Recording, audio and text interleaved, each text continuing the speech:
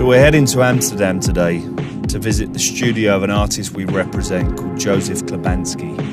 And it's always great to visit an artist studio for the first time, but one of the reasons we particularly want to go today is that we're looking to open a new gallery space in London in 2020, and we want to open with a Klibansky show. All right, guys. Ah, you made it. Good to see you. Welcome, right. welcome. How are you? How are you doing? Nice to meet you. Nice to see you guys. Wow. Yeah, it's cool, huh? Really cool. Yeah, this What is a space. This is like our. It's like your own gallery. This is very, very impressive, guys.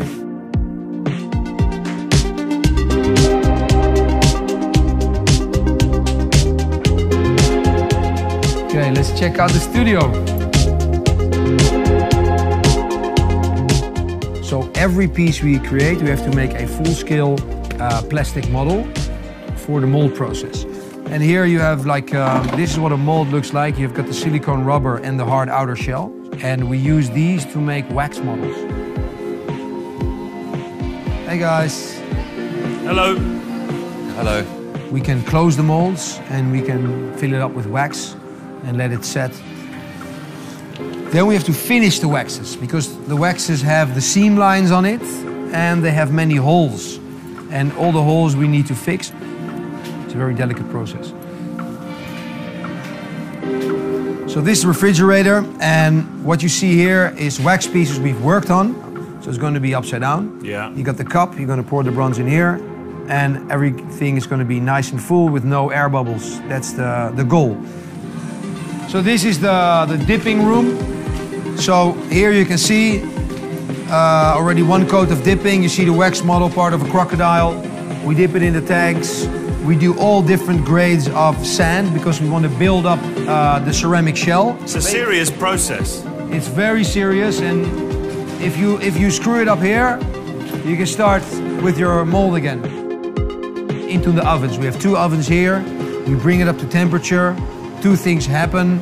The shell, the sand that we just dipped, fuses into one hard ceramic shell, and we burn out the wax because we want to have a hollow negative shape. And we come here to the foundry. Louis, Nice to meet you. Louis is giving the demo. He's going to be like this tonight in Amsterdam.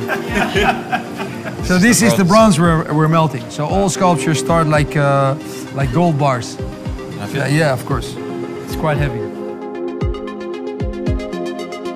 Then what we do is we sandblast it to take off all the remaining shell. And this is a good example that didn't work out. You pour it, you clean it. That's what you have.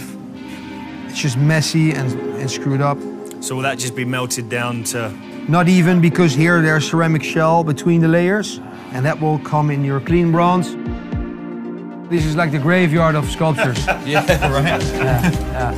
So this is where we do assembly of all the parts.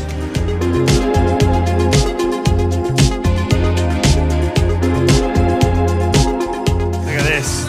Now that is not messing around. Pretty cool, huh? Very cool. It's super fine dentist work. You have to grind the whole surface, get back the creases in it, and then do all the different grades of from rough to smooth to polishing, depending on what piece it is.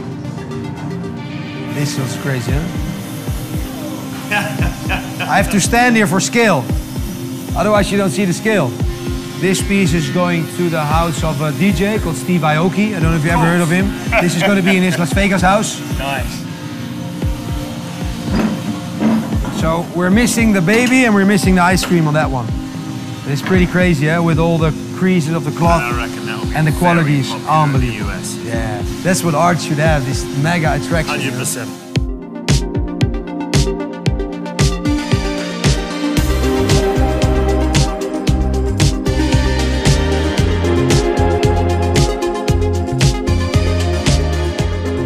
Thank you, brother. Guys, let's use it now.